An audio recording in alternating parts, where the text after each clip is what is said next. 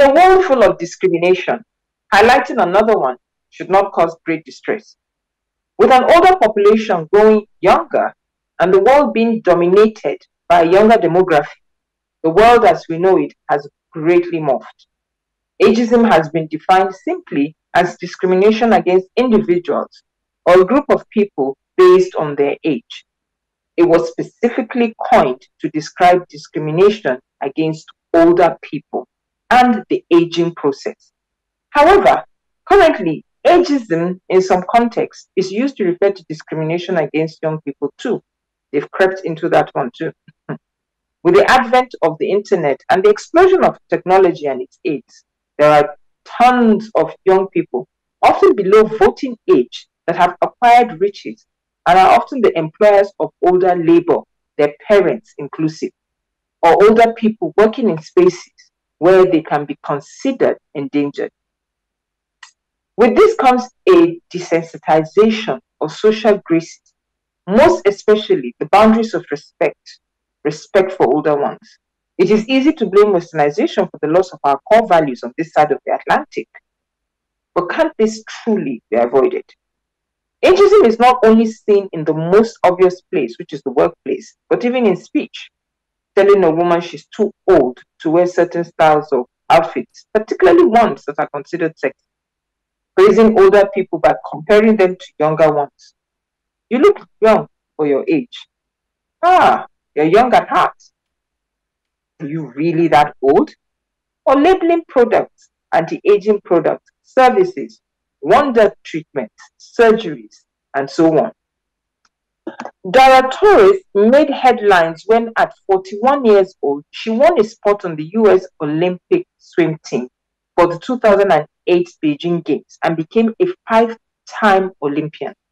Most of us would consider a woman of 41 to be old, but having beaten a 25-year-old to land a spot on the team, Torres challenged stereotypes about aging and showed that people of all ages are capable of making great strides. Like Torres, many people are striving for success in midlife and beyond, but they find themselves regularly struggling with varying degrees of ageism. And so how do we coexist? I'll just give a few tips here and there of, especially if you're growing older, you find yourself, in this space. Don't give up. Speak up. Speak up. Don't let your voice be drowned out. Don't be pushed around because you're older. You have gray hair for a reason. And after all, age gives liberty to speech. Engage in the world. Stay active mentally and physically. Follow the news. Live in the present. Look to the future. Show your children and grandchildren that you are aware of what is going on. Be positive.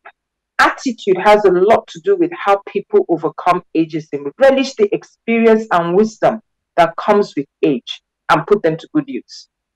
Most importantly for me, be as independent as you can be and go for what you want. And I'm referring specifically to Taurus. Age shouldn't put you down if there are things that you're trying to discover. Right now, I'm on another new journey at this age, and I'm going to love it. Finally, exercise. Exercise not just your mind, but your body. Bottom line is, we will all get there. Be kind to yourself and others.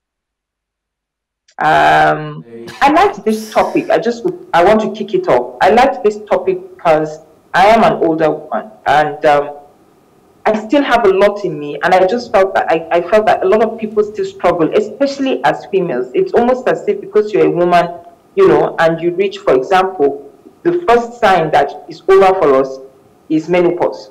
Once a woman is hitting menopause, there's nothing again for her. I don't understand how nature decided to even deal with us in that regard. So you can't even blame the world for treating us like that. But it's not true. It's just, okay, fine. It's a bridge to the other side. And I really wanted to bring this out that you can live a full life, to the end. It might be different, but that's what youth too was. How do we help even our youth to understand that you still need to, look up to me because I will pass on the baton to you. And honestly, that was why I spoke about ageism. And I hope somebody, is, somebody finds some hope and solace in this, and, just go out there and live till they call you home. Over to you, anyway, Elijah. Let me hear you. Madam Comfort Boots, I think first and foremost, I see you as a young woman. I don't see any, I don't see any. But let me come from a general perspective. Yeah, it's true. Women are in this part of the world. We have a mindset problem, individual, and also we have a societal orientation. It's always hard on the women. Yeah, old woman like you, see what they do. I'm using local parlance. But if it is the men, they don't really even talk about, especially when the men are wealthy. They don't care. Like today, I was in a vehicle coming and they were arguing that, a man at 90 can get married in as much as he's wealthy. It doesn't matter. But a woman at 90, why would she get married? Those gender sensitive talk. Where I want to come from a general view. I just want to come from a general perspective. I want to use this opportunity to address the Nigerian police. When you see a young guy driving a vehicle, a young man like me, driving a vehicle, very powerful vehicle, or like you too, driving the vehicle, and they stop you. The next thing, they'll start asking you questions. Who are you? Identify yourself. Bring your phone. How come a young boy like you is having this vehicle? And some of them will go as far as telling that me will work for police for 30 years. I don't fear for them. So they just brand you. You must be a fraudster, a Yahoo boy. So that's still some of ageism.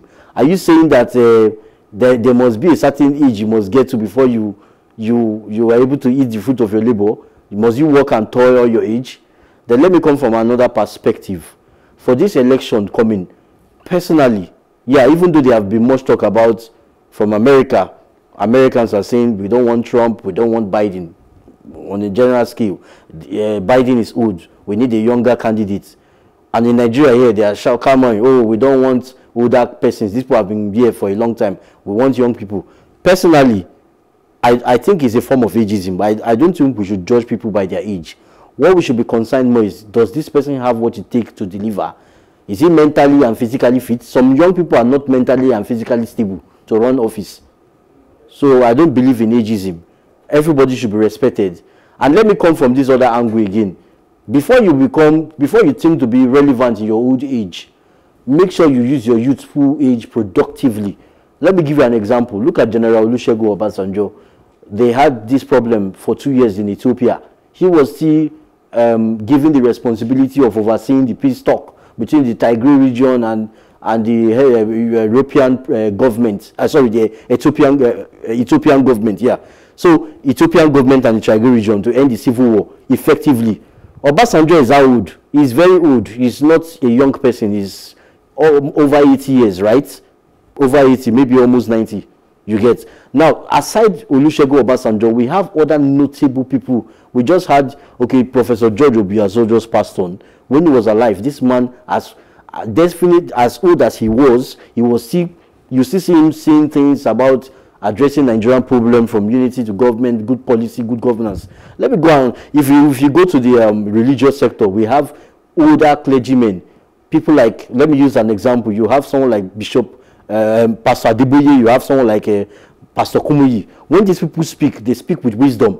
So it means that when they were young, they used their youthfulness to develop themselves. So if you want to dream of being relevant in your old age, please use your youthful age wisely and be careful of what you eat. Take care of your health, build your mind, so when you grow old, you'll still be relevant.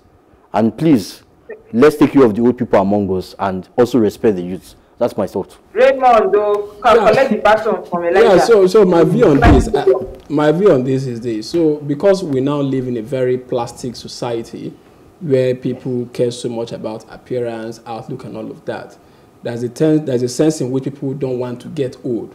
And I think the psychological definition of that is gerascophobia. That is the fear of getting old. So there's a whole lot of research that has gone into this concept because people want to be around for almost all the time.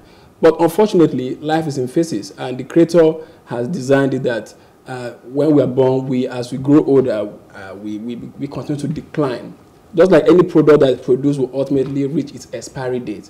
That is how man is also configured in creation. So we should see it as a welcome destination. So people should not treat getting old as though it's a death sentence, or we should not be stigmatized for progressing through, for their biological progression through time. So you understand. So, and I think in the context of this election we're having and the candidates on the ballot, I think the candidates who have been sort of stigmatized or criticized for daring to run on account of their age, maybe when they read these scripts, they will maybe they'll be happy. You should not get too excited. That is somebody out there who was speaking this for us. So I agree. Ageism is not a social disorder. As far as I'm concerned, people should be happy that they're able to live to see their gray hair, because not everybody will have that privilege or that opportunity. Yeah. So and it's good enough thing that some NGOs are beginning to come up with a focus of catering to people who are in that bracket, catering to their peculiar and their special needs, so that to make sure that they enjoy their autumnal years, as it were. Okay, thank you, Raymond, and thank you, Comfort, for bringing this. So just like Elijah said, I think what we should be concerned more about is what do you have to offer, you know, legacy you leave behind, because definitely nature will call and we have to live to prepare for that. I give you an example. I don't want to lose politics because I have some sentiment around that. I give you an example of football. Cristiano Ronaldo is right now is 38 years, but he feels even at the best that he cannot move the way he moves when he was young, but he feels there is still something he wants to give the world of football, and he keeps pushing. Yeah. Right? So if you also look at it from that perspective, like here comparing politics of United States with Nigeria, what do these people have to offer? Is this something that will move us from where we are going, from where we are to where we're expected to be and where we are going, right?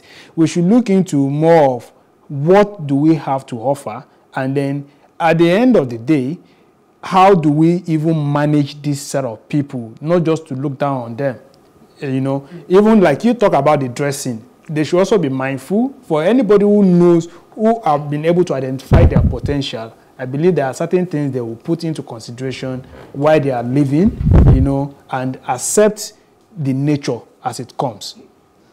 All right, thank you very much. Okay, so I'm rounding up fantastic views. I agree. I think I really like that one, that irrespective of the fact that, you know, you don't want to be discriminated based on your age, the truth is that even nature and life, you know, kind of does it for you. However, I think the lesson for me here is that we should just be kinder. We should be kinder. We will all get there. Exactly. We'll all get there. Exactly. That's it. That's the message. Yeah. So thank you very much. After the break, Olariwaju will give us his own topic.